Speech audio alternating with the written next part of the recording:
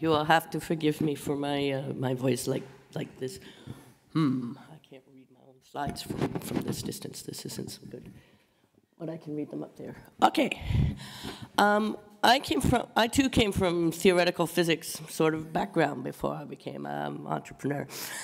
Or rather, before I recognized that I was an entrepreneur, before I went to university, I'd already founded three companies, which might have given perceptive people a clue, but I was totally oblivious to this at all. I thought I was a physicist. So, you know, it means I like graphs, and I like presenting things. And a lot of what we are doing is easier to visualize on a two-dimensional axis than on a one-dimensional axis, which is sort of how we kind of talk about things. Difference between big companies and small companies, the difference between complicated things and simple things and stuff like this. So Charles Perrow, who is a professor of sociology at Yale, emeritus now, and one of my personal heroes, wrote a book in the 70s called Normal Accidents. And normal accidents is about why things blow up. So for years, for more than a decade, whenever anything blew up in the United States, there'd be Charles Perrow or one of his students trying to figure out why this thing happened, you know, and so he studies catastrophes and things like this. And he discovered that most catastrophes happen because there's a component failure. Something failed and something bad happened, and it was not in any way unexpected at all. But a lot of them happened, a significant number of them happened for ways that were mysterious for all people involved. And those are things he calls normal accidents or system accidents. And that is two or more systems in your operation, which weren't really intended to interact with each other, did, producing results that were really perplexing for the people involved, and you know, with catastrophic potential and sometimes catastrophic happenings. So that's what a normal accident is, and that's what the book Normal Accidents is about, and it's about this. Now the way he's divided things up, and the important thing here is, you notice it's on a graph, but you notice there aren't any numbers on the axis. This is not a quantitative study in rigor. This is a qualitative study on how to visualize your problem. So on the top, there's tightly coupled things and loosely coupled things. And on the bottom, there are, and that's just the coupling of how the process in whatever you're doing happens. And on the bottom, we have interactions, which are linear and expected, or complex and unexpected. So, and then he just plunked in all the things that he'd studied and things like this on things like, to put them up and things like this. He did this in the 70s, so power grids are fairly not complex and unexpected. The Americans then deregulated their electricity agency, and now things in the power grid business are a whole lot more unexpected than they were when he made the chart. So, but it's just, I mean, just take a look at these things, you will discover that, I mean, there's a difference between ways universities operate and the ways a drug manufacturing thing operates. But the important thing is tightly coupled things. Mistakes in one area can easily spread to another area, cascade, and get worse and worse and worse and worse and worse. So if you have a problem in a tightly coupled area, what you really need is centralized authority, real obedience. You need everybody to know what the procedures are, do them, and fix the problem in a hurry. Which means you had better understand what the problem is and how they can interact. And if things are really linear, you do. So I mean, dams could kill a lot of people, but generally aren't all that, because the interactions are linear and expected, and so no matter how tightly coupled it is, when something goes bad, you do the right thing. On the other hand, we have things like universities and R&D institutes and things like this. The interactions are all unexpected, but if something goes wrong, you have plenty of time to sit and scratch your head and say, oh, I wonder why that happened. Let's go think about it for a while. And so they produce decentralized structures where everybody has their own authority and people with specialized knowledge get to come in and say their own little bits, and they get the sort of structures that they want. And for Perrow, of course, the problem is up in the corner, because where things like 3 Mile Island nuclear plants and stuff like this happen are where things are both tightly coupled and complexly interactive. Because they're tightly coupled, they demand a centralized structure with efficient processes, efficient in terms of command processes, authoritarian processes. And because they're complex interactivity, they demand things to be decentralized and loosely coupled. The demands are completely unreconcilable, and that's what makes these things dangerous.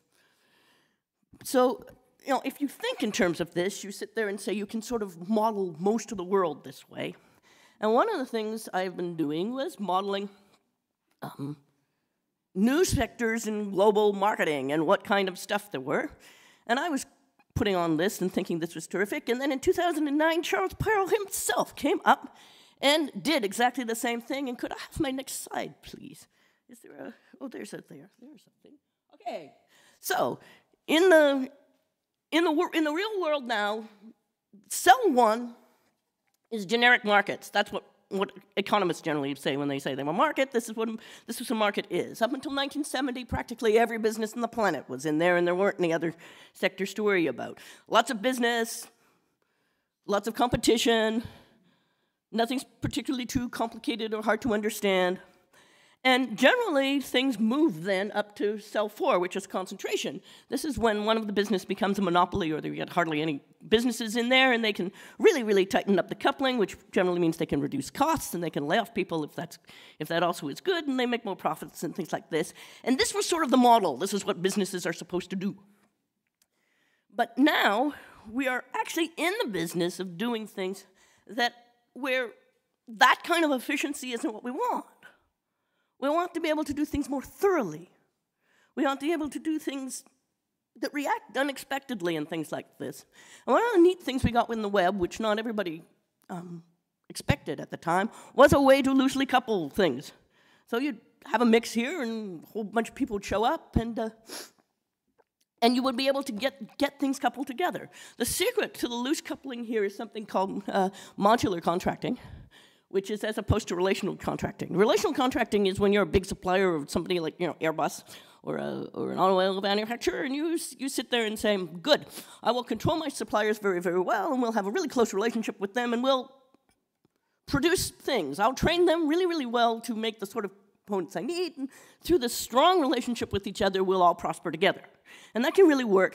It doesn't generally work all that well in the IT department. I mean, if you're making components, if you're making things that you can drop on your foot, this may be where you want to belong as an entrepreneur. But since we're talking about IT entrepreneurship, I am telling you that almost all of the great developments and everything are in something which economists and sociologists call modular contracting.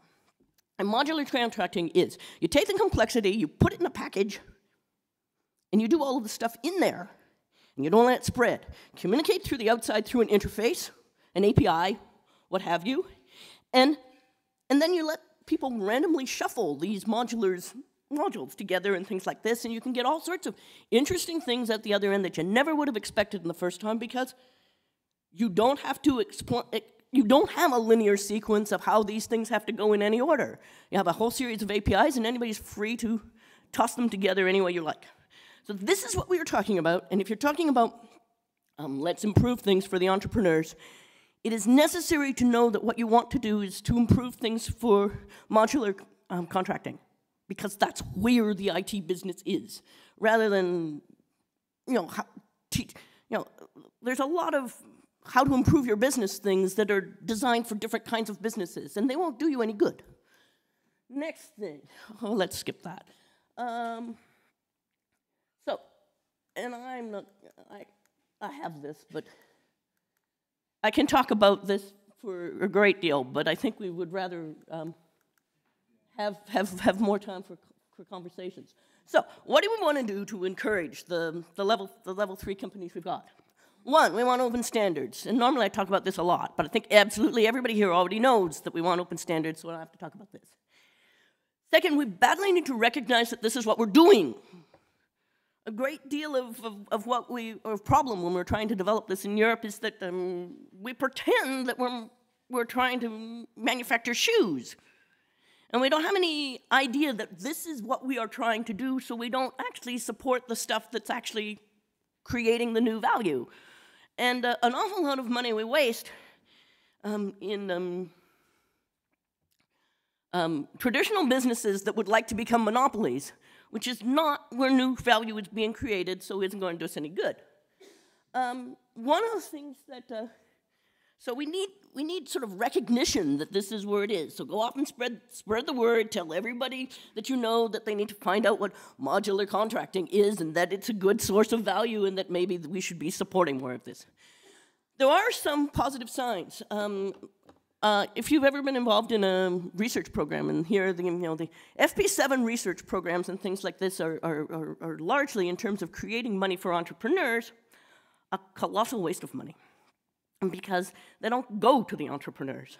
The typical members of an FP7 consortium and things like this are companies like SAP and large universities and things like this.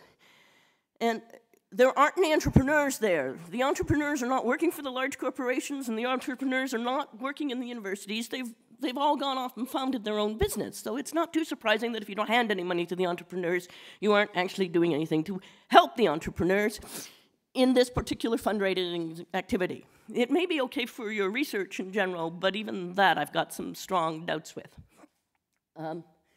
The Eurostars program, on the other hand, is actually really, really good because it recognizes that there are small research-producing SMEs and hands them some money, and this is really good stuff. And a new phenomenon we have, which I want to mention, is crowdfunding. A lot of small companies are just, go off and get themselves a site somewhere and say, here are all these features, please give me money. And this is working. And one of the things we have to worry about is the tax agencies haven't paid a lot of attention to that. And they could actually kill this one dead in the water if they don't understand that raising money this way is actually very, very valuable for the small companies, and it is a good thing, and we'd like to encourage it. They may just sit there and say, we should tax more. Let's see. There are other things that we could help with that. Better bankruptcy rules would help small businesses a lot, but I'm over time, so I gotta stop. All right. We still have this. We still have the discussion. There's only one other thing that we really need to do, and that is that right now our schools are set up to send out MBAs, which are trained to administer large businesses of the sort that aren't creating the value that we're talking about. And it would not be difficult to tell our business schools, train entrepreneurs. But nobody seems to be doing that. They seem to think that the skills that it takes to administer a large company are applicable to entrepreneurship, and they're not. They're really not.